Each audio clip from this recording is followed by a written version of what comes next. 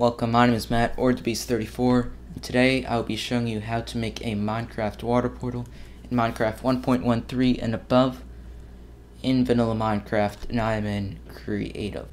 So once you're in the game, you want to do the command / give your name Minecraft -command _ block, hit enter, and you will get a command block. And the next command you want to do is / give your name, TheBeast34, Minecraft -structure _ void tab to autofill that, and hit enter, so you'll get this structure void. So now go to the area where you want to place the water portal, dig 2 blocks like so, then hit 2 more down, and now drop in, clear an area out back. This is where we will put the redstone so you don't get an infinite looping portal. So now dig this back a little bit, a couple blocks back, and bring that out. So now place 2 command blocks over there, grab some redstone, hold control, place it on top, and now just bring it back about 4 blocks, whatever you want. So now grab a lever, put that at the end, and that will be the repeating command block. So now in the command block you want to right click, and this is where you'll enter the command. So that is TP @A, which means all players. Change that to @P if you want it to be a player, just one player, and @E for all entities, or a name if you want a specific player. So I'm going to do @A, distance, tab to autofill that, equals ... 3 brackets. The 2 dots means less than 3, and a radius of less than 3, circular radius of the command block, all players will be teleported. If you were to not do the dots, that would be exactly 3 blocks away, all players will be teleported. If you were to do the dots after, that would be greater than 3 blocks radius away, that they would be teleported, which you do not want to do, so put the dots before. And here's where you'll enter the XYZ.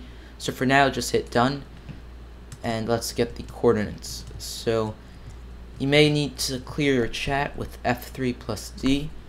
So now once we find the place where we want to go, we hit F3 and it brings up the XYZ coordinates.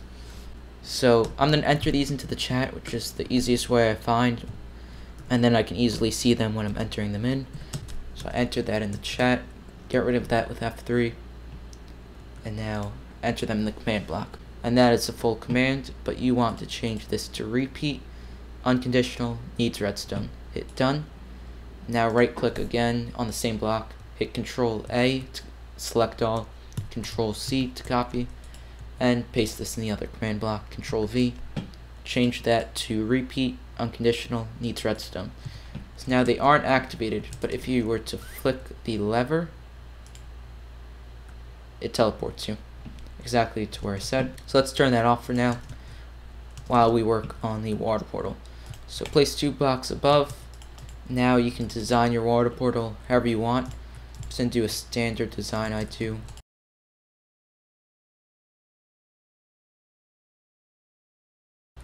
So that is my design. Now let's block up the back so water can't escape there. And here is where you get your water bucket. Place 2 at the top like that. And now this is where the structure voids come in. So you place 1 here and just keep on going up until the water is blocked out like that. So now the corners aren't blocked out, or yep, they are actually, so you may have to wait a little bit. So these structure voids basically block any material or liquid or whatever, water or lava, it blocks, and you can step right through them.